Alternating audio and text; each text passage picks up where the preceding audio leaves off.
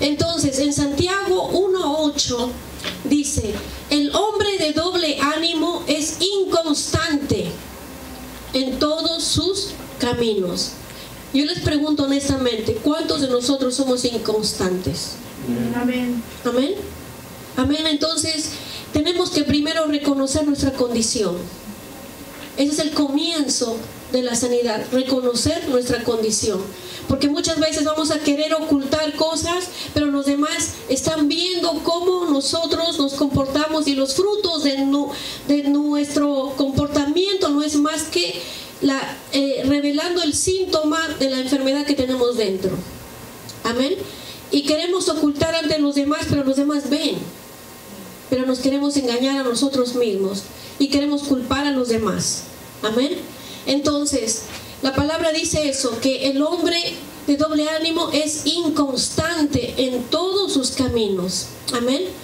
Ahora vamos a ir a Marcos 12:28 y después de esto vamos a orar. Este es el mandamiento más importante de todos, dice la palabra. Amén. Marcos 12:28 al 31 dice: ¿cuál mandamiento es el más importante de todos? Jesús respondió: el más importante es: escucha, Israel. Escuchemos cada uno de nosotros. El Señor nuestro Dios, el Señor uno es. Está diciendo, no vamos a tener otros ídolos en nuestro corazón más que al Señor. Voy a remover al esposo, al hermano, al pastor, el trabajo, el dinero. El Señor es uno, es mi Señor. Amén. No seré idólatra. Es lo que quiere decir la primera parte. Y luego dice: y después de establecer esto, que el Señor es uno y que a Él solamente debemos de adorar, y amarás al Señor tu Dios, de establecerlo en el trono como el Señor que guía nuestras vidas, y no solamente tenerlo allí como un ídolo, sino lo vamos a amar. Y amarás al Señor tu Dios con todo tu corazón. Está hablando de una plenitud. Si dice todo, es porque ese todo muchas veces no puede ser un todo, puede ser fraccionado. Y cuando nos dice todo, nos está queriendo decir algo, y vamos a profundizar en un momento. Y con toda tu alma, y con toda tu mente, y con toda tu fuerza. El segundo es este: amarás a tu prójimo como a ti mismo. No hay otro mandamiento mayor que estos. Amén. Vamos a orar. Padre, en esta hora te damos gracias por la oportunidad de enseñar tu palabra, y por el milagro que vas a hacer en este día en nuestros corazones. Que a través de la revelación de tu palabra vamos a entenderla y la vamos a poner por obra para ser sanos, y que nuestro corazón, nuestra alma, nuestra mente y todo nuestro ser sea restaurado para amarte con todo el corazón, con toda el alma, con toda nuestra mente y con todas nuestras fuerzas. Y amaremos a nuestro prójimo como a nosotros mismos, y cumpliremos la ley y los profetas. Gracias, Padre, por lo que vas a hacer en nosotros en este día, en el nombre poderoso de Jesús. Y todos decimos amén. Amén. ¿Cuántos creemos que el Señor es un Padre bueno? Amén. Nosotros nos hemos vuelto religiosos, hemos enseñado religiosidad a través de los años que hemos venido a la iglesia sin darnos cuenta. Pero en realidad la palabra habla que Dios es Padre y tiene una familia. Nosotros somos hijos de este Padre cuando venimos a Él y lo aceptamos como nuestro Señor y Salvador, a Jesucristo, porque Él pagó un precio de sangre para acercarnos al Padre. Entonces, a través de Él somos reconciliados con el Padre y venimos a ser hijos de Dios. Porque el que no viene al Padre a ser reconciliado a través de Jesús no es hijo, es creación nada más. Amén. Y para nosotros tener los beneficios de ser hijos de Dios, tenemos que venir al Padre y reconocerlo como Padre, y a nuestro Señor Jesús como nuestro Salvador. Es allí donde el Padre ya toma injerencia sobre nuestra vida y dice: ahora tú eres mi hijo amado. Tú vas a recibir de mi naturaleza, vas a recibir de mí, de mi espíritu que va a morar en tu corazón, porque ahora me has dado entrada a tu vida, y yo te voy a dirigir a toda verdad y a toda justicia. Amén. Entonces el Padre nos ama tanto que Él quiere restaurar nuestro corazón, pero no le entendemos nosotros y queremos solucionar problemas en nuestra vida, problemas de conducta, buscando consejo de otros, a la ayuda de otros, cuando el Padre tiene la solución perfecta para todos nosotros. Amén. ¿Cuántos queremos entender eso? Él tiene la solución a través de su palabra.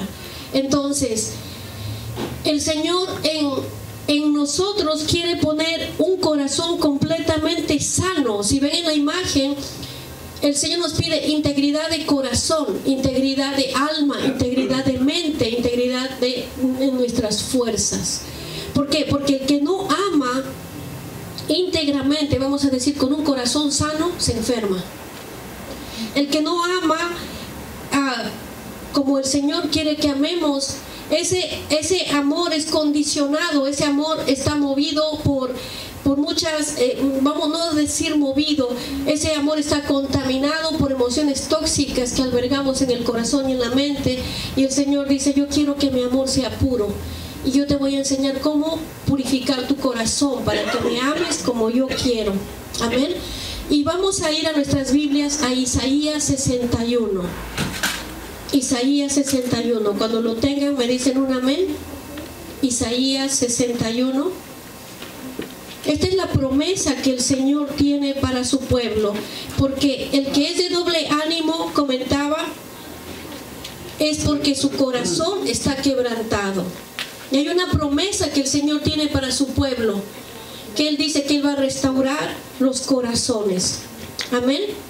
Entonces, en Isaías 61:1 dice: el Espíritu del Señor soberano está sobre mí, porque el Señor me ha ungido para llevar buenas noticias a los pobres. Me ha enviado a consolar a los de corazón quebrantado y a proclamar que los cautivos serán liberados y que los prisioneros serán puestos en libertad. Amén. ¿Cuántos queremos realmente que estas buenas noticias sean para nosotros? Cuando alguien te diga: tú tienes esta conducta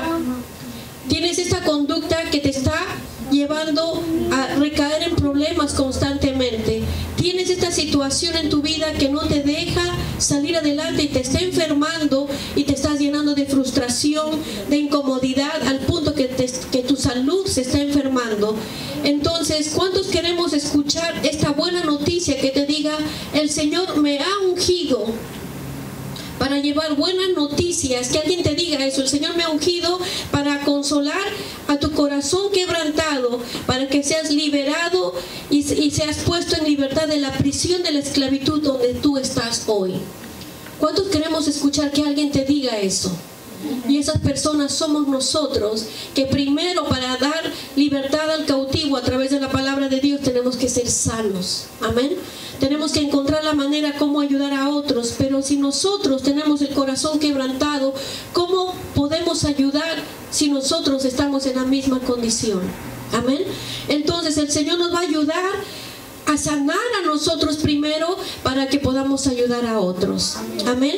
Y Él nos va a ayudar en todo el proceso, pero lo único que el Señor quiere para comenzar este proceso es la aceptación. Yo tengo un problema. No es que yo sea el problema. Tú ni yo no somos el problema. Tenemos un problema, como dijo Pablo en Romanos 7, hay algo en mí, el pecado que mora en mí. Amén. No, nosotros no somos el problema. Lo que hay en nosotros es el problema con el que estamos lidiando. Amén. Y eso es lo que el Señor quiere que removamos de nuestras vidas, para no tropezar con esos problemas.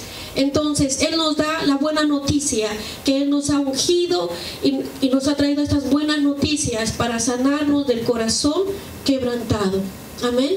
Vamos a continuar. En Santiago 1, del 5 al 8 dice: si alguno de vosotros tiene falta de sabiduría, ahí me voy a detener. ¿Qué quiere decir falta de sabiduría? La sabiduría es aprender algo, entenderlo y ponerlo por obra. Porque ¿cuántos de nosotros durante años venimos a la iglesia y nos llenamos de información? y eso queda a nivel intelectual. La información que recibimos es algo intelectual que se queda en la mente, y si no la entendemos no va a bajar al corazón.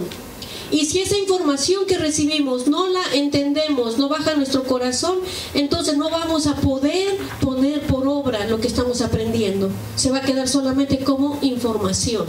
Entonces la palabra dice, si alguno de vosotros tiene falta de sabiduría, o sea, ha recibido el conocimiento, no lo ha entendido y no lo pone por obra, pídala a Dios, el cual da a todos abundantemente y sin reproche, y le será dada. ¿Qué quiere decir? El Señor nos va a dar el entendimiento para poder poner por obra lo que nos está enseñando.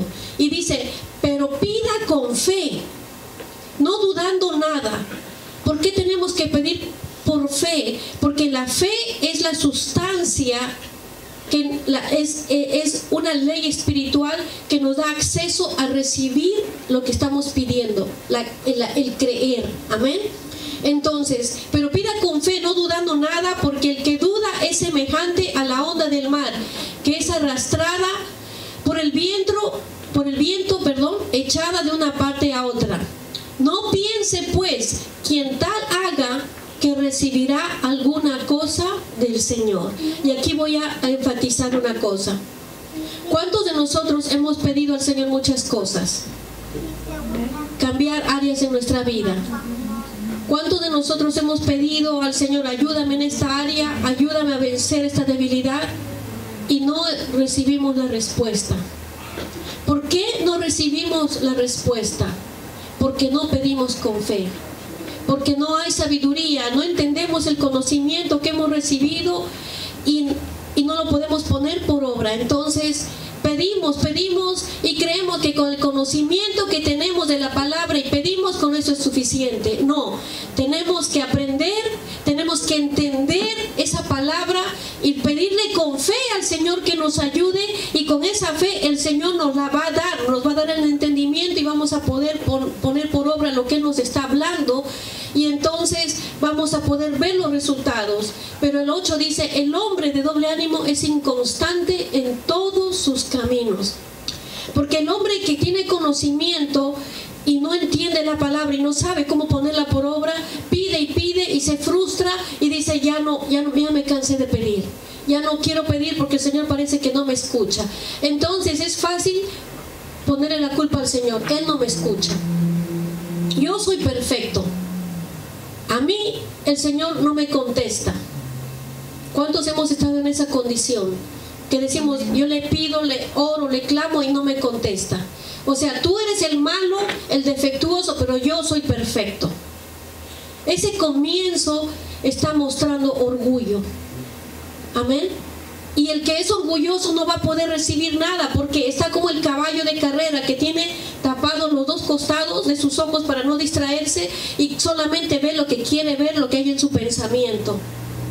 ¿Cuántos no queremos dejar de ser caballos de carrera, que solamente vemos nuestra meta, lo que queremos? Amén. Tenemos que ser humildes y decir, Señor, yo quiero aprender de ti. Yo no lo sé todo, he buscado las respuestas en lugares equivocados, pero ahora yo vengo a ti y quiero que me enseñes. Quiero dejar de ser una persona de doble ánimo. Amén. Entonces aquí viene una palabra que es muy importante y clave para mí, transformó mi vida. Cuando alguien dijo, cuando tú no sabes responder a una situación, quiero que me presten mucha atención. Cuando tú no sabes responder a una situación, te vuelves irresponsable. Pero no estoy hablando desde el punto de vista de que no me importa, ya lo dejo. No, ese es el final. Cuando yo no puedo responder a una situación es porque no tengo la habilidad o la capacidad, porque responsabilidad viene de dos palabras, de la habilidad de responder. Ahora, si hay una debilidad, un problema que yo tengo y no le encuentro la respuesta, por más que le pido a Dios, leo la Biblia, pido orientación y no hallo la solución, entonces yo me frustro porque no tengo la capacidad y no tengo la habilidad para solucionar ese problema y me vuelvo irresponsable. ¿Tiene sentido? Amén. No puedo. Y ya lo dejo, porque no sé cómo hacer eso. Y aquí dice responsabilidad. Es la habilidad o la capacidad de responder a algo, a una responsabilidad, a un trabajo, a una circunstancia. Irresponsabilidad es la inhabilidad o la incapacidad de responder o falta de voluntad. Amén. Entonces el cristiano se vuelve irresponsable, el Hijo de Dios se vuelve irresponsable. ¿Por qué? Porque no sabe cómo responder a esta situación. ¿Cómo cambio esto que yo estoy lidiando, esta debilidad que tengo? Amén. Hay un dicho que dice, el responsable es aquel que responde a sus actos, se hace cargo de sus consecuencias y aprende de ellas. Amén. Entonces, la responsabilidad es el signo de madurez, donde nosotros tenemos que venir al Señor y decir, Señor, yo quiero ser maduro, yo quiero ser responsable de mis actos, porque cuando yo no soy responsable de mis actos, yo estoy culpando a los demás. No, es que ella me trató mal, es que le habló mal de mí, le estoy echando la culpa a todos y yo no estoy asumiendo mi condición.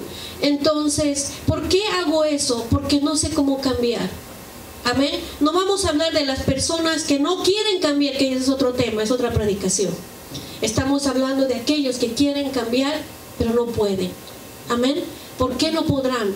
Entonces, no juzguemos, la palabra dice no juzguemos antes de tiempo. Esta persona, por ejemplo, no sabe cómo cambiar. Entonces, como no sabe cómo cambiar, viene a la iglesia, dice, yo soy cristiano, yo leo la palabra, pero tiene su propia agenda. Yo digo, oh sí, soy obediente a Dios, oh sí, yo hago esto, pero cuando se va a su casa hace lo que le place a su carne. Amén. Se comporta, o sea, se suelta las trenzas en su casa. Amén. ¿Por qué? Porque ya nadie le ve, nadie lo va a criticar, y en su casa es como, amén, es una persona que no es en la iglesia. Esta es una persona, vamos a decir, de doble ánimo, hipócrita, pero hipócrita a la fuerza. No porque quiere ser hipócrita, sino porque no sabe cómo cambiar. Una cosa es en la casa, otra cosa es en la iglesia. ¿Cuántos queremos dejar de ser así? Amén. Entonces, cuando uno no sabe cómo cambiar, uno no sabe cómo lidiar con esa situación, le dice a su familia, no me provoques. Yo estoy buscando de Dios, me estoy crucificando, yo quiero cambiar, pero no me provoques en esa área. Amén. ¿Cuántos hemos dicho eso? Amén. Amén. ¿Por qué? Porque estamos guardando esa área, ese dolor en la mente y en el corazón. No me provoques, o sea, le decimos, háblame de todo, pero no me toques esa área. Pero ¿el Señor querrá que vivamos así? No. No, el Señor quiere que removamos eso que nos está provocando dolor. Pero amenazamos al esposo, a la esposa, a los hijos, no me hables de esa área, no me toques esa área, no me digas eso. Y esa es la área justamente que el Señor quiere lidiar con nosotros. Vamos a hablar del enojo. Si alguien tiene un problema con el enojo, la ira, y vas a trabajar y alguien te provoca a ira, entonces tú vas a decir, yo quiero salir de este problema, pero no puedo, entonces voy a estar a la defensiva, me voy a poner mi escudo de orgullo y conmigo no se va a meter. Amén. Estamos protegiendo esa área de vulnerabilidad y estamos buscando, conmigo no se metan, por favor, yo puedo tener una mala reacción, pero estamos protegiéndonos de esa área que está herida. Amén. Y el Señor, cuando permite un problema en el trabajo, en la casa, donde provoca ira, no es el Señor para probarte, no es que el enemigo se levantó como río, no nos volvamos religiosos, sino es que el Señor dice, yo voy a permitir que un problema te ocurra en tu trabajo, en tu casa, en la iglesia, donde salga a relucir la ira que tienes dentro, para que te des cuenta que hay un problema dentro de ti. Y quiero que te des cuenta y que no culpes al manager o a la iglesia, al pastor, a los líderes, a los hermanos por el enojo que estás teniendo, sino te estoy evidenciando lo que hay dentro de ti. Amén. Entonces, por eso suceden cosas que a nosotros no nos gusta que nos pasen. Entonces, ¿qué hacemos? Y decimos, pastora, miren, que no me busquen, porque me van a encontrar, yo me estoy crucificando. Amén. Como que la pastora va a decir, no lo toquen al hermanito, tiene ahí pus, tiene gangrena, pero déjenlo, que siga muriendo. ese no es no es la manera como solucionar el problema. O si no, ¿qué hacemos? Si decimos no me provoques, no me busques, hacemos otra cosa, nos vamos. Me voy de la iglesia. Ya me cansé de estar lidiando con esta gente que me ataca. Me voy de mi casa, por eso vienen los divorcios. Dejo a mi papá y a mi mamá, ya me cansaron. Amén. Me voy del trabajo. Me voy con mi llaga supurada, pero me voy porque yo tengo la razón. Ya no aguanto los problemas que está pasando aquí. Y a donde nos vayamos, así sea a otro planeta, a la luna, nos vamos a ir con nuestra herida, con nuestros problemas. Amén. Y el Señor va a utilizar hasta un marciano para hacernos ver lo que tenemos. Amén. Aleluya. Y aquí quiero que me pongan mucha atención, porque esto es lo que pasa cuando nosotros desde nuestra niñez somos heridos, somos atacados, somos abusados o enfrentamos un trauma. Quiero que miren bien lo que vamos a hacer ahora. Esta es la mente consciente de la persona y este es el corazón, que por muchas cosas que nos han pasado ha sido quebrantado, pero esto es algo que vamos a decir que va a dañar a la persona, pero no a la magnitud de cómo va a dañar lo que viene. Este es el cerebro humano, pero esta es la mente del ser humano. Amén. Esta es la mente, lo que estamos pensando. Entonces, cuando nosotros somos enfrentados a un problema severo, la muerte de alguien, un trauma, ¿qué pasa?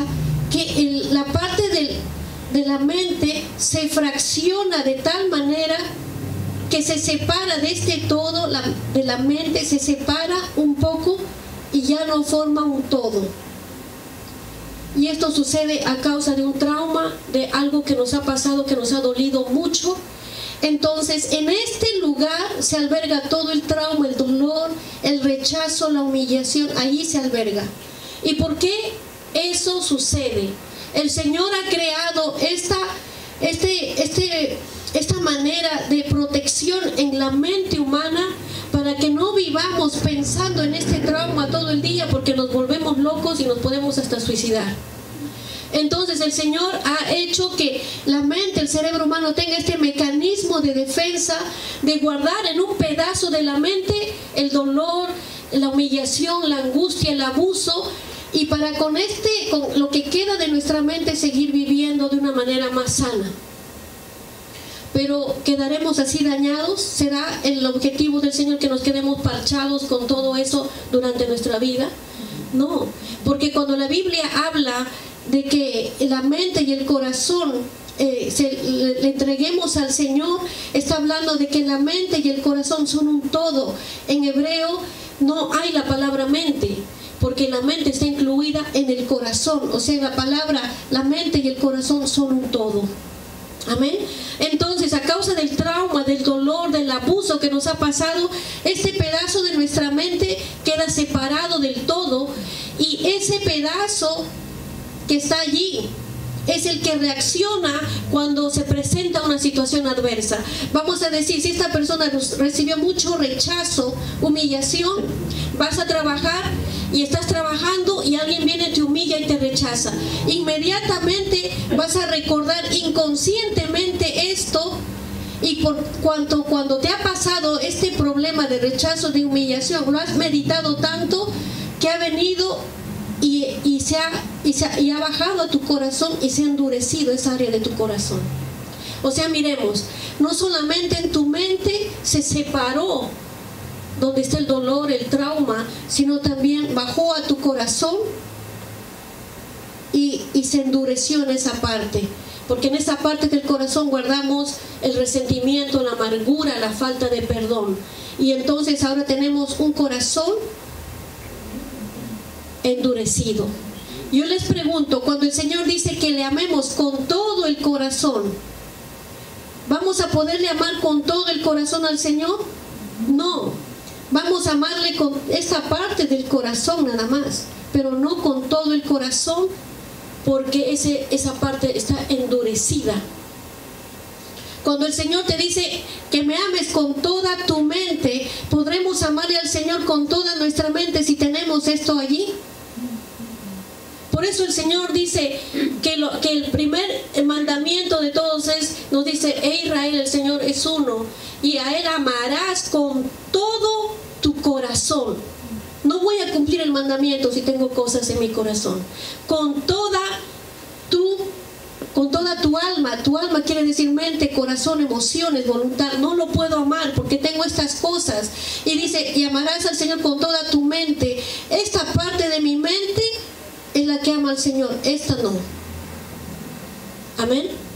Cuando venimos al Señor, y quiero que me escuchen bien, cuando venimos al Señor, y esto es muy importante, y cuando recibimos al Señor con todo, cuando recibimos al Señor con esta parte de nuestro corazón y con esta parte de nuestra mente. Esa es la parte que ha recibido al Señor, pero esta parte, como está separado, no puede recibir al Señor. Entonces es una parte que no está redimida porque no se le hemos entregado al Señor. Por eso el Señor permite que hayan problemas para mostrarnos que hay un problema en el corazón, en la mente de la persona. Por eso somos de doble ánimo, porque en la iglesia venimos, en la casa nos portamos así, somos felices cuando nada nos pasa, pero basta que haya un rechazo en la iglesia, ya reacciono de esta manera. Basta que haya un rechazo, ya me molesto y me voy. ¿Por qué? Porque sale a relucir eso. Y eso me hace una persona de doble ánimo. Hermana, ame a sus hermanos, sí, pero si no me molestan. O sea, condicionalmente. Tenga paciencia, sí, pero si no me maltratan. Amén. Entonces, yo les pregunto, ¿el Señor querrá que nosotros vivamos de esta manera? ¿Podremos amar al Señor con todo nuestro corazón de esa manera? ¿Podremos amar al Señor con toda nuestra alma y con toda nuestra mente? No. El Señor quiere que nosotros entendamos el propósito de las pruebas. La prueba es para mostrarnos que hay un problema en nosotros. La prueba es para fortalecernos, para madurarnos, para ser misericordioso, por muchos propósitos, para aprender a amar. Amén. O para que el Señor sea glorificado. Entonces, si tenemos ese problema, no podemos ser hacedores de la palabra, que dice en Santiago 4:8, acercaos a Dios y Él se acercará a vosotros. Cuando yo tengo una debilidad, un problema, yo me tengo que acercar a Dios, no a otras personas, sino a Dios. Y si tengo algún consejero que Dios me pone en mi corazón, me voy a Él porque me va a instruir con la palabra. Amén. Acercaos a Dios y Él se acercará a vosotros, pecadores. Limpiad las manos, quiere decir las obras, y vosotros de doble ánimo, purificad vuestros corazones. En inglés me gusta mucho que el doble ánimo dice double minded, que tiene dos mentes. O sea, una mente redimida que ama a Dios y la otra mente que no ama a Dios porque no está redimida, porque allí está el dolor, allí está albergado todo lo que le pertenece al enemigo y el Señor no quiere que tengamos. O sea, tenemos dos mentes. Una que le pertenece al Señor y la otra que el enemigo lo tiene cautivo. No le pertenece al enemigo, sino el enemigo lo tiene cautivo. Amén. Y en Santiago 1:22 dice: pero sed hacedores de la palabra y no tan solamente oidores, engañándoos a vosotros mismos. ¿Cuántos de nosotros decimos: oh, si yo voy a la iglesia, busco de Dios, ayuno, oro, trabajo en la iglesia, pero me engaño a mí mismo porque pienso que estoy trabajando en la iglesia, estoy escuchando la palabra y a mi mente está siendo transformada? No, porque seguimos teniendo esas cosas en el corazón. La familia lo puede ver. En la iglesia las personas no somos ciegas, podemos ver las actitudes de las personas. Y aunque uno mismo se engañe, podemos ver el comportamiento de las personas. Amén. No nos engañemos, seamos hacedores de la palabra. Todo hombre de doble ánimo, de un grado a otro, porque hay grados menores hasta grados mayores. Amén. El hombre de doble ánimo siempre está en esclavitud del temor o miedo, el rechazo. Cuando tiene rechazo no puede dar o recibir amor, es rebelde. Y todo esto da como consecuencia al ser desobediente, voluntarioso, egoísta, testarudo, no sumiso, no enseñable. No, es que yo ya lo sé. O la pastora está predicando lo mismo. No, a mí qué me vas a decir, porque hay personas que conocen mucha palabra y cuando la esposa le dice, mira, esto no es así, no, a mí me vas a decir, yo conozco la palabra. Sí, tiene conocimiento intelectual de la palabra, pero esa palabra no ha sido entendida, no ha bajado a su corazón y no la ha puesto por obra, porque si tuviera conocimiento de la palabra, no tendría la conducta que está teniendo la persona. Amén. La palabra tiene que ser, recibir el conocimiento, entenderla y ponerla por obra. Amén. Pero cuando no hay eso, nos escudamos en que yo conozco la palabra. No te metas con el ungido. Un día un pastor, su esposa le dijo, por favor ayúdame, mira, yo estoy trabajando en la casa. No, yo soy el ungido del Señor y tengo que descansar. El ungido tiene que tiene que ayudar a la esposa. Es ungido en la iglesia para lo que está haciendo, pero en la casa sigue siendo padre, esposo. Amén. No abusar. Amén. Yo no voy a decir en mi casa, uno que es gerente, yo soy gerente, a mí no me mandes. No, gerente en tu trabajo, papacito. Aquí tú eres el papá, el esposo. Amén. Entonces, uno tiene que ubicarse. No usar la palabra como un escudo de defenderse, de que yo soy No, una cosa es en la iglesia, otra cosa en el trabajo y en la casa. Nosotros somos padres, somos familia, tenemos obligaciones. Amén. Entonces la persona tiene conocimiento intelectual de la palabra, pero todo eso está en su corazón. No es enseñable, no es sumiso, es voluntarioso, desobediente. Es que yo ya lo sé todo. Lo que predica la hermana yo ya lo sé. Sorry, porque el que va a ser probado es él, no yo. Porque no quiere cambiar, o ella. Amén. Entonces, tenemos que reconocer que si tenemos temor o miedo, rechazo, no podemos dar amor o recibir amor, somos rebeldes a lo que nos dicen y a todo esto que vemos aquí, somos desobedientes, voluntariosos, testarudos, no sumisos, enseñables, vamos a ser atormentados como el rey Saúl. ¿Qué pasó con el rey Saúl? El rey Saúl, por cuestiones de su vida, se volvió tenía esas, vamos a decir, esas conductas. Amén.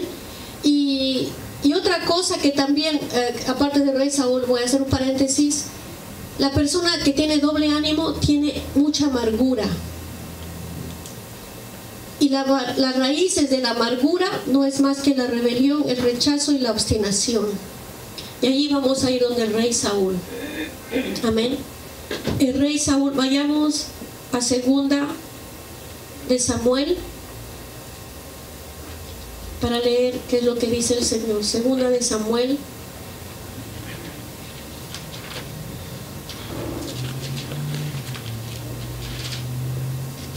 capítulo 15.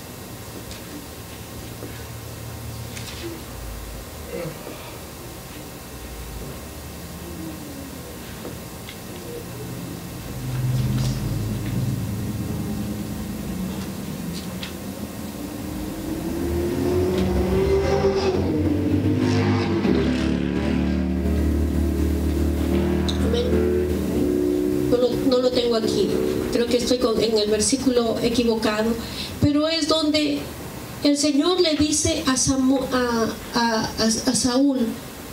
que vaya y ataque a todos los amalequitas, los destruya. Si algo lo encuentra, donde el Señor le manda a matar a los amalequitas, y les dice, mata a niños, mata a mujeres que están amamantando, mata a los animales, mata a todo. Y uno dice, ¿por qué el Señor le manda a matar a todos ellos a Saúl? ¿Por qué Dios es tan malo que quiere matar a los bebés de pecho? ¿Por qué quiere matar a las mamás, a los niños? ¿Por qué? ¿Acaso Dios es malo? Yo les pregunto, ¿por qué el Señor le estaba mandando eso a Saúl a hacer? Porque el Señor en su sabiduría sabía que tenía que ser destruida toda esa simiente, toda esa gente tenía que ser destruida, porque esa gente provenía de los gigantes. El ADN de ellos, ¿dónde está, hermanita? Primera de Samuel 15. Era primera de Samuel, perdón. 3 al 9. Primera de Samuel 15, no era 3 al 9. Amén. Primera de Samuel 3 al 9 dice: ve ahora y destruye por completo a toda la nación amalecita, hombres, mujeres, niños, recién nacidos, ganado, ovejas, cabras, camellos y burros. Entonces Saúl movilizó a su ejército en Telaim. Eran 200,000 soldados de Israel y 10,000 hombres de Judá. Después Saúl y su ejército fueron a una ciudad de los amalecitas y se pusieron al acecho en el valle. Saúl envió esta advertencia a los cineos: apártense de donde viven los amalecitas o morirán junto con ellos, pues ustedes fueron bondadosos con el pueblo de Israel cuando salió de Egipto. Así que los cineos empacaron sus cosas y se fueron. Pero Saúl mató a los amalecitas desde Javila hasta llegar a Shur, al oriente de Egipto. Capturó a Agag, el rey amalecita, pero destruyó por completo a todos los demás. Saúl y sus hombres le perdonaron la vida a Agag. Miren lo que dice aquí: Saúl y sus hombres.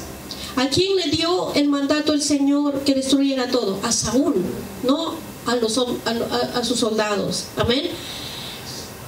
Y dice aquí: y quedaron con lo mejor de las ovejas y las cabras, del ganado, de los becerros gordos y de los corderos, de hecho con todo lo que les atrajo.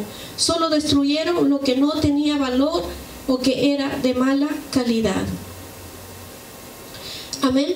Entonces, por temor al rechazo del pueblo, Saúl hizo lo que el pueblo quería que se haga. Cuando tenemos temor al rechazo, vamos a hacer lo que los demás quieren que hagamos. Y vamos a ser esclavos de los demás y de las circunstancias. Amén. Pero el Señor quería que Saúl sea completamente obediente. ¿Y qué hizo Saúl? Desobedeció. Amén.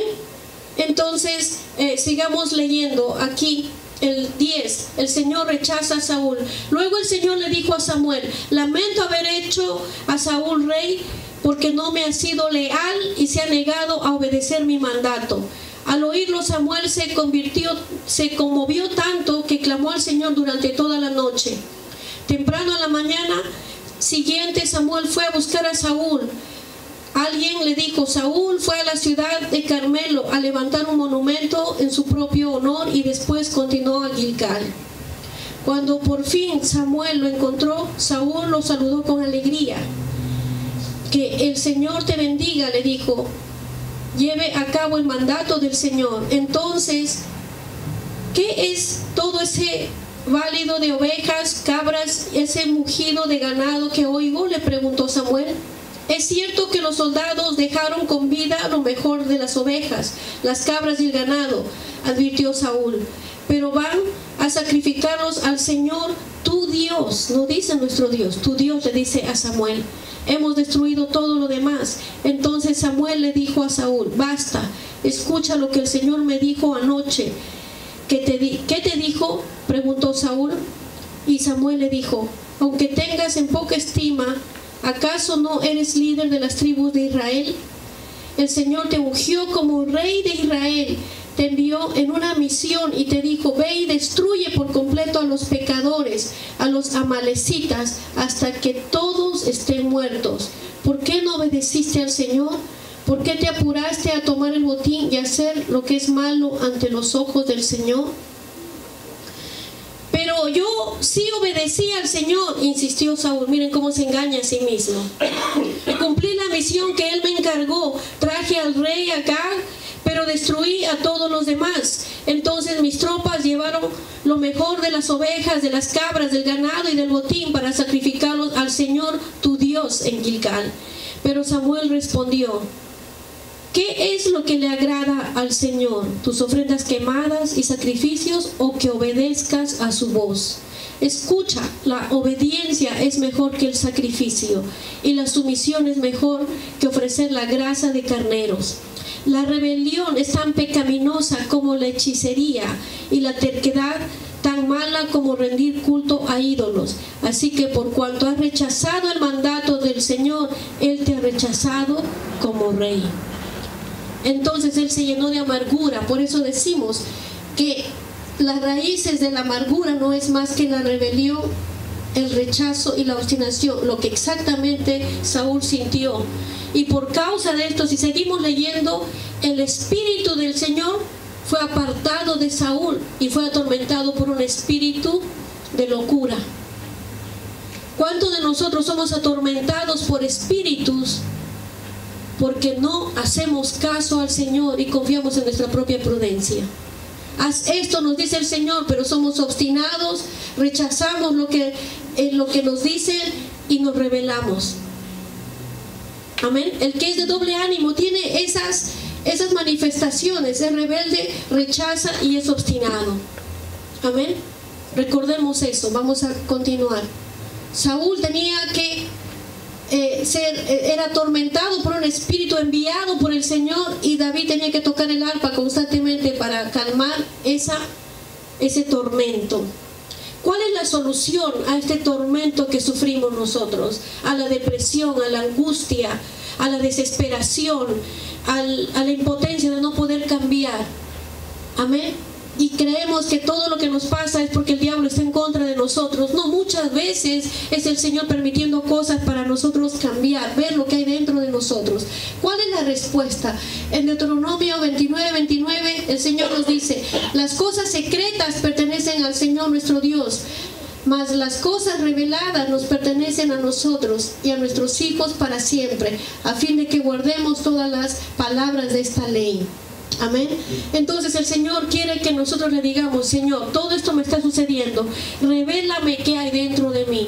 ¿Cuál ha sido el problema, la situación que tal vez yo he recibido de niño, o tal vez es algo generacional? Tengo este carácter, este problema de carácter, tengo esta debilidad. Muéstrame cuál es la raíz. ¿Está en mí? ¿Está en un trauma que me pasó, que se separó en mi mente, se guardó eso en mi corazón? ¿O es generacional lo que yo estoy lidiando? Muéstrame, enséñame, Señor.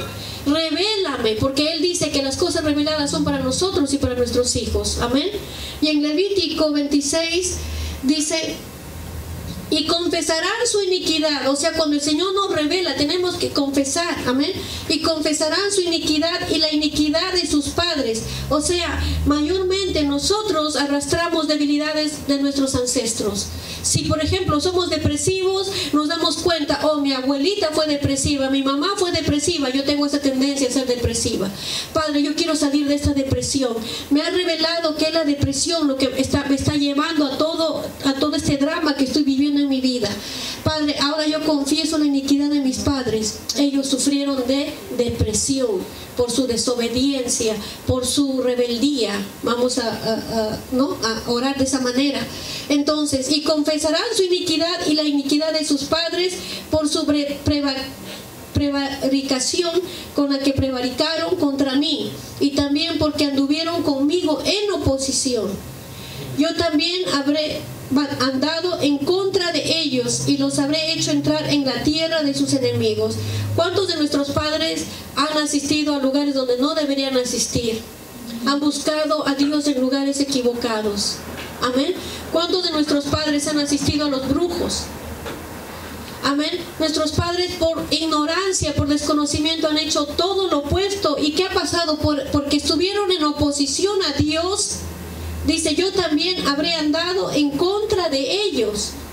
Amén. Porque no estaban buscando a Dios, o creían buscar a Dios. Amén.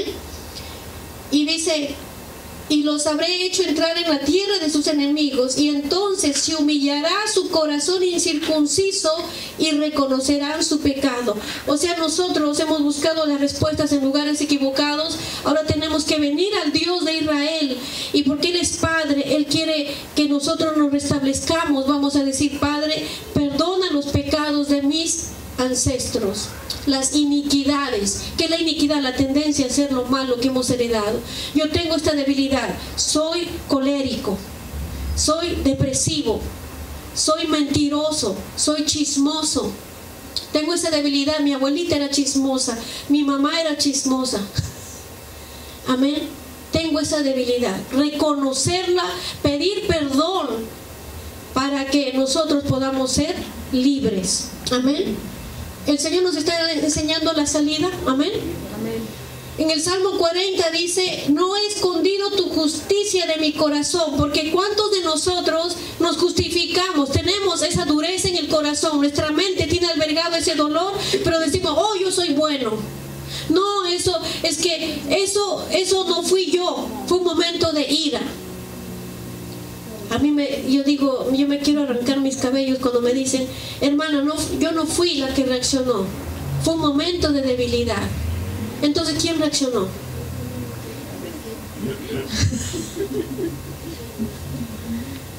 Uno no reconoce lo más feo que sale de uno, dice, wow, eso está en mí. Eso no soy yo, no digo que uno diga yo, eso soy yo, sino eso está en mí.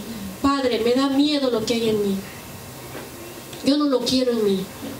Yo no quiero en mí la falta de perdón. Yo no quiero en mí el orgullo. Yo no quiero en mí esto, porque todos lo ven. Que no nos digan es otra cosa, pero todos ven lo que hay dentro de nosotros. Amén. Aleluya. Dice, no he escondido tu justicia dentro de mi corazón. O sea, he aceptado, Dios, tú eres justo, tu palabra dice esto y yo estoy siendo confrontado por tu palabra. He proclamado tu fidelidad y tu salvación. Tú, oh Señor, no retengas tu compasión de mí. Tu misericordia y tu fidelidad me guarden continuamente. ¿Cuántos de nosotros tenemos que constantemente buscar áreas que tenemos que cambiar? Y para eso tenemos que apelar a la misericordia del Señor. Él no nos paga conforme nosotros somos. Amén. Hay tantas cosas en nosotros que necesitan ser cambiadas. Pero en todo eso su amor es sufrido, todo lo puede, todo lo sufre, todo lo perdona. Él dice, mientras vayas en este camino, mi misericordia va a estar contigo. Es más, en los Salmos dice, nuevas son sus misericordias cada mañana. Con todo lo que tenemos en el corazón y en la mente, deberíamos estar ahí fritos en nuestra cama, dormir así, quedar ahí tiesos, como decimos en mi país, no, muertos. Pero el Señor dice, mañana te voy a dar un regalo, un nuevo día, para que hagas las cosas mejor, para que sanes tu corazón a través de mi palabra, a través de lo que te estoy enseñando. Cada día es un regalo para que tú cambies, sanes, te restaures. Amén. Para mí cada día es un regalo.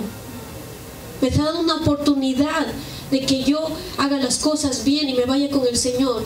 Hay mucha gente que está tan dura en su corazón que se va a dormir y se queda ahí, derechito, es un express al infierno. ¿Por qué? Porque el Señor ya le habló y le endureció su corazón. No, conmigo nadie se mete, yo sé lo que yo quiero. Amén. Que Dios tenga misericordia. Por eso dice, nuevas son sus misericordias cada día. No voy a vivir un día, bueno, ya un día más, ¿qué voy a hacer? Señor, ven pronto. Cuando ese día es un regalo para que yo busque en su palabra la manera de cómo yo sanar todo lo que yo tengo y pueda predicar esa palabra y dar las buenas nuevas al que está afligido, al que está siendo esclavo del pecado, para que mi vida sea un testimonio de lo que Dios pueda hacer en sus vidas. Amén. Entonces, porque la palabra dice aquí, porque me rodean males sin número. ¿Cuántos de nosotros somos probados y tenemos en diferentes áreas de nuestra vida, seguimos que estamos siendo perseguidos? Amén. Sentimos eso. Porque me rodean males sin número, mis iniquidades me han alcanzado. O sea, porque yo no reconozco lo que hay en mí, yo lo trato de evitar, no lo tomo en cuenta y no puedo ver. Son más numerosas que los cabellos de mi cabeza y el corazón me falla. Hay muchas personas que dicen, me voy a morir de un infarto, ya no aguanto tanto problema. Sí, el problema está aquí y aquí, pero no queremos cambiar. Amén. Entonces, ten a bien, oh Señor, librarme, apresúrate, oh Señor, socórreme, porque estamos confiando que Él nos va a ayudar. Entonces, yo voy a dejar de engañarme a mí mismo y voy a reconocer lo que hay en mí antes de querer cambiar a otros. Amén. En Gálatas 6, del 1 al 5 dice, hermanos, aún si alguno es sorprendido en alguna falta, vosotros que sois espirituales, restaurarlo en un espíritu de mansedumbre. No voy a poner al hermano contra la pared y lo voy a acribillar con la palabra. Tengo que exhortarlo con un espíritu de mansedumbre. Miren por qué. Mirándote a ti mismo. Porque no vaya a ser que nosotros tengamos el mismo problema. Amén. No sea que tú también seas tentado. Tú tratas a alguien por una debilidad que tú también tal vez, o yo estoy adoleciendo, y vamos a ser tentados y vamos a caer, porque no estamos siendo justos con aquel que tiene el problema que nosotros también tenemos. Amén. Llevar los unos las cargas de los otros y cumplid así la ley de Cristo. Porque si algunos se cree que es algo, oh, yo llegué, yo soy maduro, no siendo nada, porque solamente se cree, se engaña a sí mismo. Porque que cada uno examine su propia obra, y entonces tendrá motivo para gloriarse solamente con respecto a sí mismo. Si yo he vencido una área, quiero que me pongan atención, yo no voy a decir, oh, yo ya no soy como Teresita, que ya antes éramos iguales, pero yo ya maduré, ahora ella todavía le falta. Yo no me puedo comparar con ella. Yo me voy a gloriar en mí mismo. Yo vencí esta área, Padre, gracias porque me ayudaste a vencer esta área. Pero yo no me voy a gloriar poniendo por debajo a otra persona. Por eso dice, ¿no? Porque cada uno examine su propia obra, y entonces tendrá motivo para gloriarse solamente con respecto a sí mismo y no con respecto a otro, porque cada uno llevará su propia carga. Amén. Lo que se siembra se cosecha. Gálatas 6 del 7 al 8 dice, no os engañéis, Dios no puede ser burlado, pues todo lo que el hombre sembrare, eso también segará. Porque el que siembra para su carne, de la carne segará corrupción, mas el que siembra para el Espíritu, del Espíritu segará vida eterna. O sea, yo no voy a creer que yo voy a la iglesia y ya todo mi problema, yo soy perfecto. Tenemos más culpabilidad porque conociendo la verdad no la estamos poniendo por obra. Amén. El Señor tiene más misericordia con aquel que no conoce de la palabra que para con nosotros. Amén. Entonces, habiendo dicho todo eso, el Señor quiere que nosotros, vamos a volver a la mente allí. El Señor quiere que nosotros reconozcamos esa área. Una de ellas, la que más nos está haciendo sufrir, y digamos, Señor, yo te presento esta área, revélame cuál es la raíz de este problema que yo estoy adoleciendo. ¿Por qué tengo esta debilidad? ¿Por qué tengo doble ánimo? Amén. El rey David lo hizo. Vayamos al Salmo 51. Salmo 51. Cuando lo tengamos vamos a decir un amén. Salmo 51. Amén.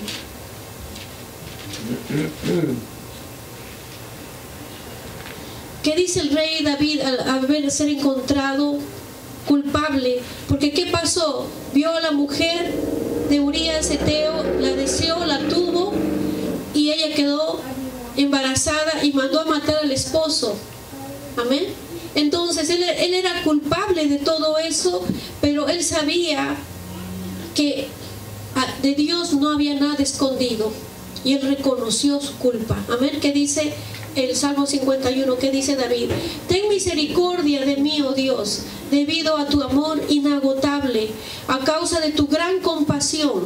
Borra la mancha de mis pecados, lávame de la culpa hasta que quede limpio, y purifícame de mis pecados, pues reconozco mis rebeliones. Día a día me persiguen, contra ti y solo contra ti he pecado. He hecho lo que es malo ante tus ojos. Quedará demostrado que tienes razón en lo que dices, y que tu juicio contra mí es justo, pues soy pecador de nacimiento. Así es desde el momento en que me concibió mi madre. Amén. Él está reconociendo que el pecado de perversión sexual estaba en su familia, de generación en generación. Por eso él había caído en el adulterio. Porque ¿cuántos sabemos que el pecado sexual es tan fuerte que llega hasta la 10ª generación? Y es muchas veces muy difícil para muchas personas librarse de ese pecado, de esa debilidad. ¿Por qué es tan difícil? Porque viene desde generación en generación y está arraigado en nosotros. Por eso el Señor quiere que nosotros removamos todo eso, reconozcamos nuestras debilidades. Amén.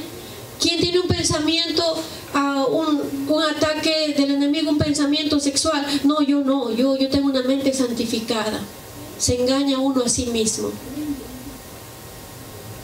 No podemos engañarnos, porque mientras tengamos todavía cosas que hemos heredado de nuestros antepasados, tenemos debilidades que el enemigo sabe y que aunque nosotros desconocemos. Yo les cuento un testimonio para terminar. Había una hermana que tenía, de sus generaciones, tenían problemas con la perversión sexual. Esta hermana, desde niña, la trajeron a la iglesia, buscó al Señor, creció, pero ¿saben qué? Siempre era tentada a todo lo que era sexual. Creciendo en la iglesia, conociendo la palabra desde niña, era tentada y caía en los peores pecados sexuales, conociendo a Dios desde su niñez. Y venía al púlpito y se arrodillaba y lloraba y le pedía perdón a Dios y luego seguía adelante. Y hasta que un día me dijo, ya no puedo más. Yo he ayunado, he orado, ya no sé qué más hacer, pero siempre estoy cayendo en la perversión sexual. Siempre estoy haciendo todo lo indebido, lo que no debo hacer. Yo ya no sé qué hacer, estoy contemplando el suicidio. Y la llevé al Salmo 51, le digo, tú estás reconociendo tu pecado, pero no sabes cómo salir de eso. Y primero tenemos que pedir al Señor que te revele cuál es la raíz de todo eso. Y en ese momento me dijo, mi abuelita tenía problemas, mi mamá y todos ellos. Entonces eso es generacional. Y la llevé a David, donde dice, porque yo soy pecador de nacimiento, yo soy pecador de nacimiento. Así es, desde el momento en que me concibió mi madre. La palabra es en pecado, yo fui concebido. Él arrastraba todo eso y tenía esa tendencia, por eso caí en eso, hasta que él reconoció su pecado. Y para eso el Señor nos dio la salida a través de Cristo Jesús. Y vayamos a Romanos 7. Allí nos explica por qué nosotros adolecemos y no sabemos qué hacer. El mismo Pablo lo menciona, Romanos 7. Estoy usando la traducción viviente para que sea más claro. Amén, ¿lo tenemos? Amén. Desde el 8 vamos a leer. Amén, ¿lo tenemos? Amén. Y dice, vamos a leer desde el 7. La ley de Dios revela nuestro pecado. Ahora bien, ¿acaso sugiero que la ley de Dios es pecaminosa? De ninguna manera. De hecho, fue la ley la que me mostró mi pecado. Yo nunca hubiera sabido que codiciar es malo si la ley no dijera, no codicies. Pero el pecado usó este mandamiento para despertar toda clase de deseos codiciosos dentro de mí. Ahí me voy a detener. Cuando le decimos a un niño, no hagas esto, ¿qué es lo primero que hace? Lo contrario.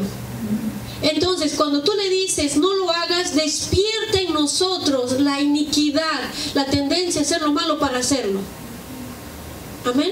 Entonces, Él está diciendo lo mismo. La ley está despertando en nosotros lo que no debemos hacer. ¿Por qué está la ley? Para mostrarnos lo que hay en nosotros.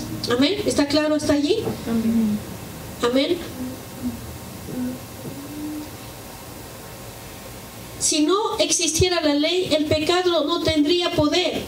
Hubo un tiempo en que viví sin entender la ley. Sin embargo, cuando aprendí, por ejemplo, el mandamiento de no codiciar, el poder del pecado cobró vida y yo morí. Entonces me di cuenta de que los mandatos de la ley que supuestamente traían vida, trajeron en cambio muerte espiritual. El pecado se aprovechó de estos mandatos y me engañó.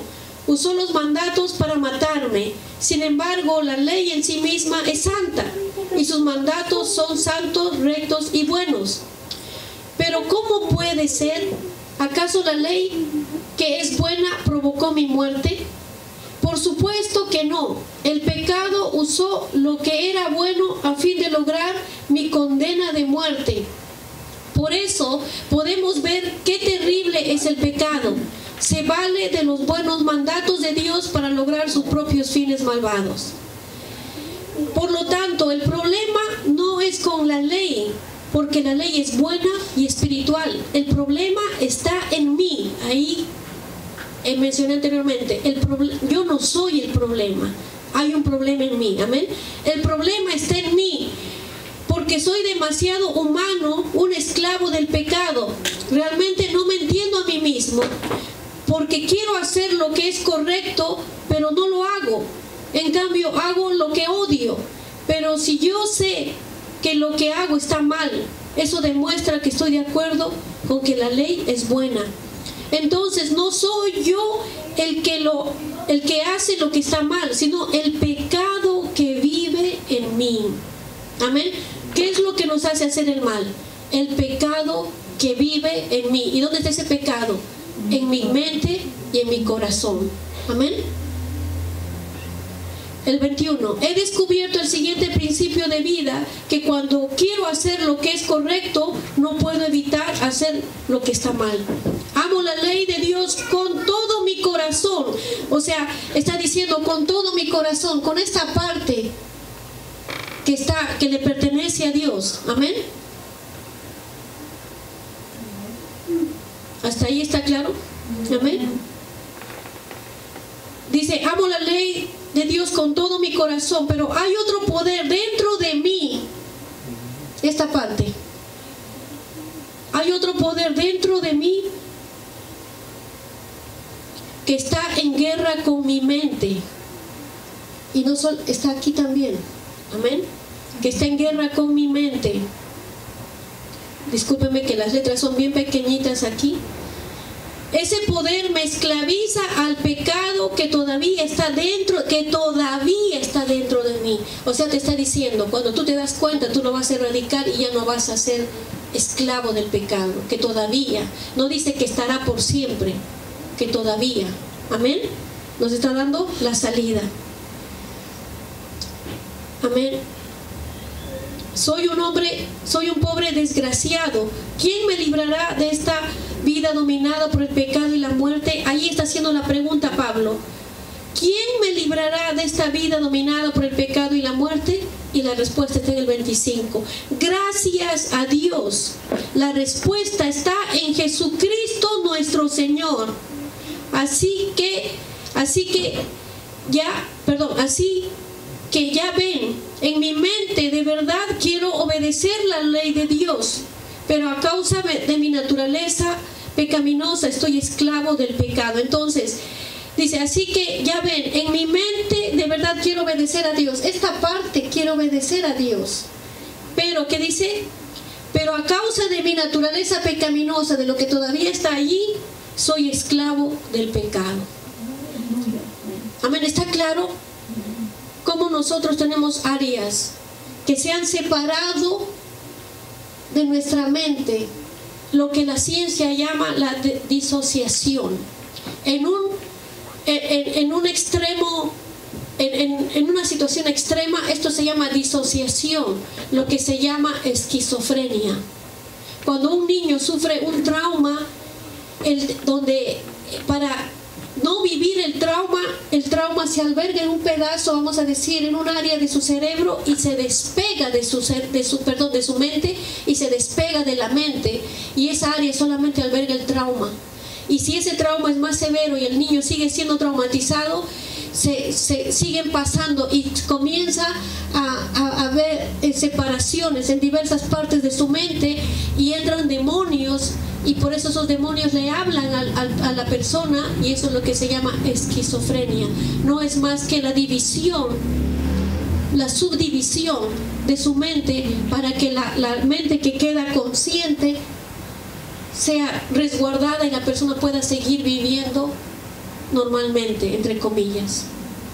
O sea, que la mente se separe quiere decir que es un mecanismo de autodefensa para que podamos seguir viviendo, pero gracias sean a Jesucristo que nos da la respuesta. El sacrificio que Él hizo en la cruz, la sangre del Señor va a restaurar esto y va a unificar este pedazo que está separado de nuestra mente a este todo. Y allí vamos a poder decir, y voy a amar al Señor con toda mi mente. Va a removerse esta dureza del corazón y voy a poder amar al Señor con todo mi corazón. Hasta ahí está claro lo que sucede en la persona y por qué no podemos amar a Dios con toda nuestra mente, con todas nuestras fuerzas y con toda nuestra alma y nuestro corazón. Amén. El Señor es un Padre que quiere restaurarnos. Amén. Y vayamos ahí a Romanos 38, porque el Señor nos ama tanto que Él dice, el enemigo te ha separado de mí en tu corazón y en tu mente. Pero miren que nos dice en Romanos 8:38. El enemigo ha creado esta separación dentro de nosotros para no recibir a Dios. Amén. ¿Lo tenemos? Romanos 8:38 y 39. Yo estoy convencido de que nada podrá jamás separarnos del amor de Dios. Ni la muerte, ni la vida, ni ángeles, ni demonios, ni nuestros temores. Esto que está aquí, estos temores, todo lo que está albergado, ni eso me separará del amor de Cristo. Amén. Ni nuestros temores de hoy, ni nuestras preocupaciones de mañana, ni siquiera los poderes del infierno pueden separarnos del amor de Dios. Ningún poder en las alturas ni en las profundidades, de hecho, nada en toda la creación podrá jamás separarnos del amor de Dios que está revelado en Cristo Jesús nuestro Señor. Aleluya. Ahora podríamos agregar el capítulo 8:1. Por lo tanto, ya no hay condenación para los que pertenecen a Cristo Jesús. Amén. Y porque ustedes pertenecen a Él, el poder del Espíritu que da vida los ha libertado del poder del pecado que lleva a la muerte. Aleluya. Amén. Aleluya. El poder que vino a través de Cristo Jesús y del Espíritu Santo nos ha libertado de esto, del poder del pecado. Amén. Nuestro corazón y nuestra mente va a ser restaurado. Nuestro corazón va a ser restaurado, nuestra mente va a ser restaurada. Y van a seguir cositas que vamos a seguir trabajando, pero todo ese es el proceso de la santificación. ¿Cuántos queremos que realmente el Señor nos restaure en este día? Amén. Amén. Vamos a ponernos de pie. Si ponemos la alabanza, muy bien. Aleluya. Vamos a ponernos de pie. Aleluya. ¿Cuántos vamos a meditar en lo que hemos aprendido en este día? Yo les pregunto, ¿será una respuesta a lo que nos aflige? A lo que queremos saber, ¿por qué soy de esta manera y no entiendo? Amén. Aleluya. Aleluya. Aleluya. Gracias, Padre. Vamos a orar que el Señor te muestre la causa, la raíz.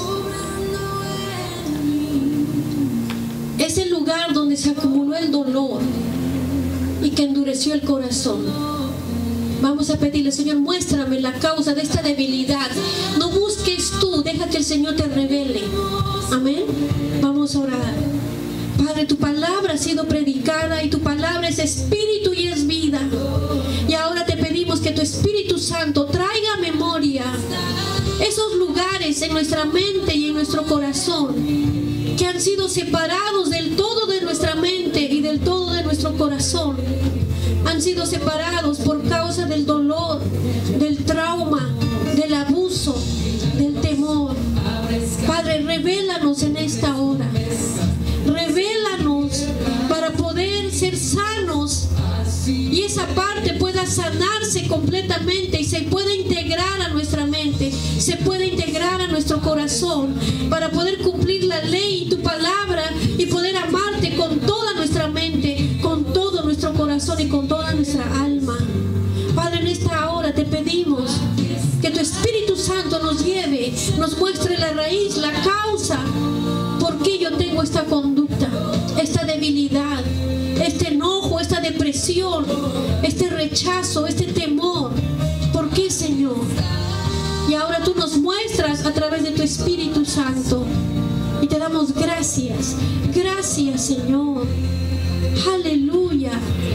Aleluya. El Señor nos está trayendo a memoria todo eso que ha causado que seamos de doble ánimo. Y en las memorias que el Señor te está trayendo, dile ahora: Padre, esta parte de mi mente, repite conmigo con todo tu corazón y toda tu voluntad.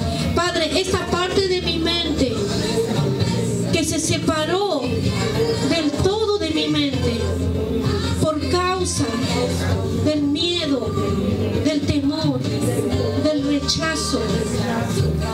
Esta parte se llenó de dolor, rebelión, rechazo, temor, inseguridad.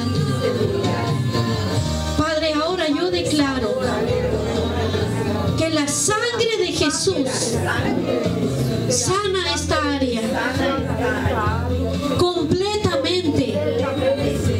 Y yo renuncio a la rebelión, al rechazo, al temor, a la inseguridad, al desamor, a la amargura. Salen ahora completamente en el nombre de Jesús. Y ahora toda emoción tóxica es removida de esta área de mi mente y de mi corazón con la sangre de Jesús. La sangre de Jesús restaura esta área. Y ahora esta área de mi mente y de mi corazón se integra al todo de mi mente, al todo de mi corazón. Y ahora somos uno. Mi mente se está completando. Mi corazón se está completando.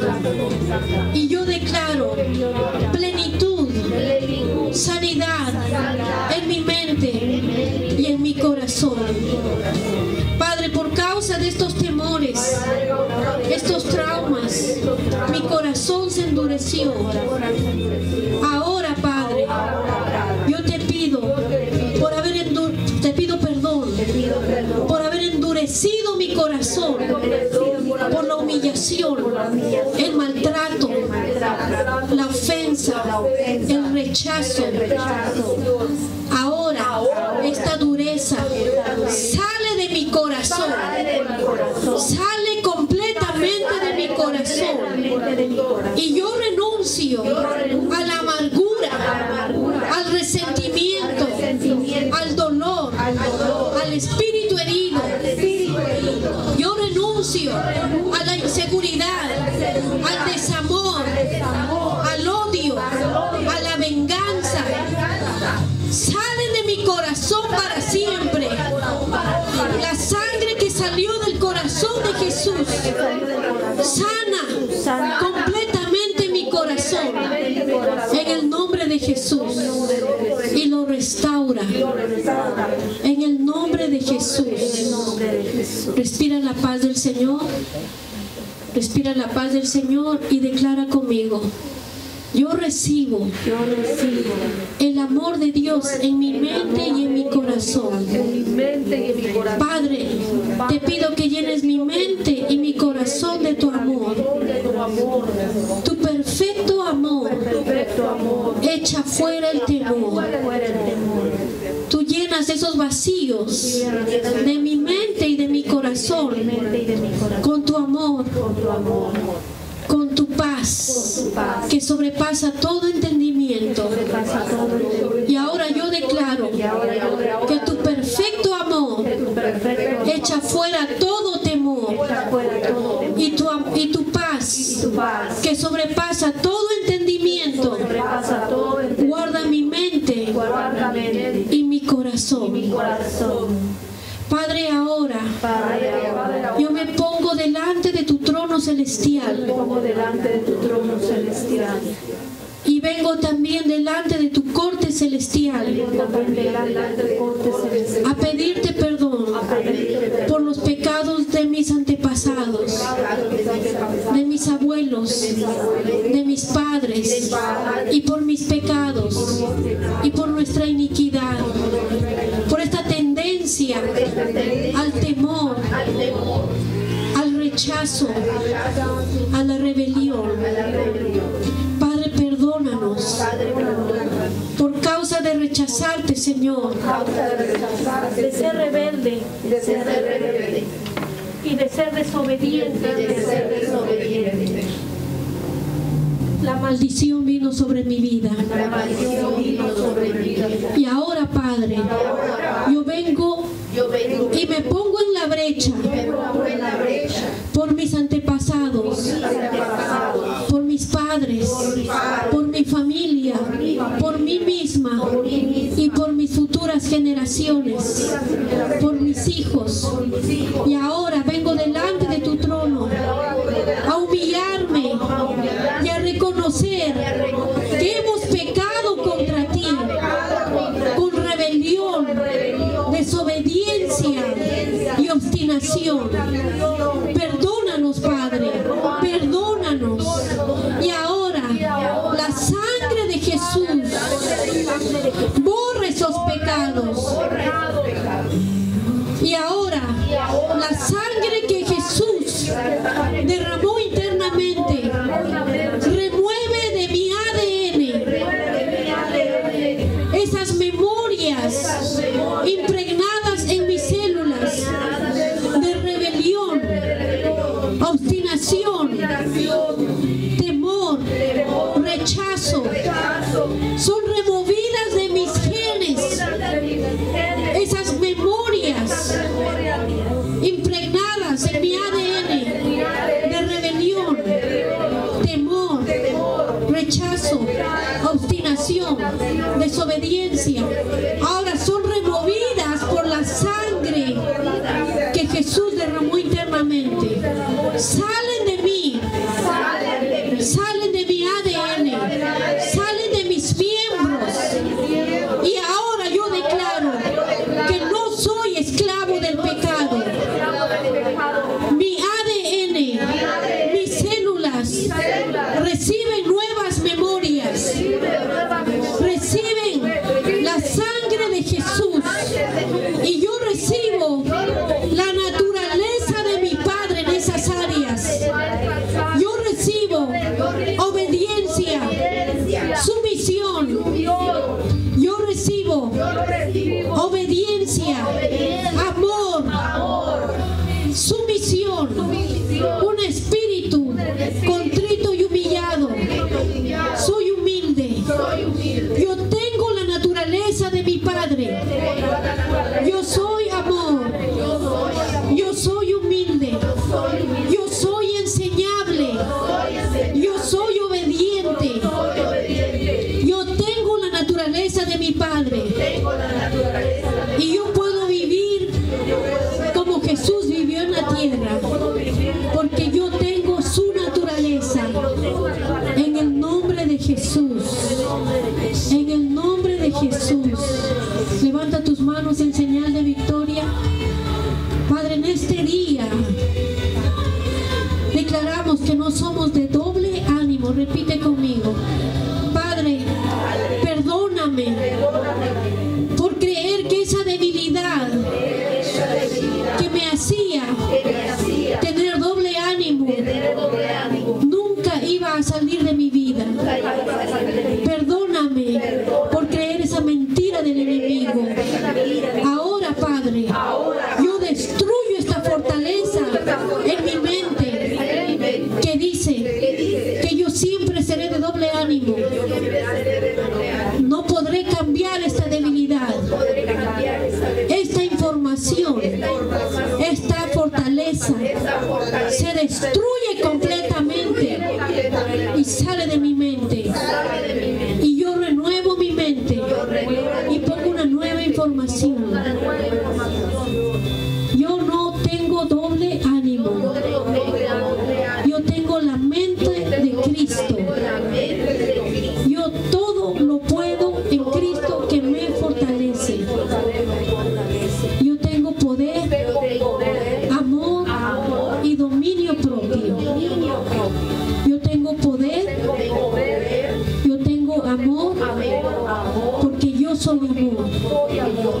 Yo tengo dominio propio, porque tengo la mente de Cristo. Padre, tú estás sobrando en mí.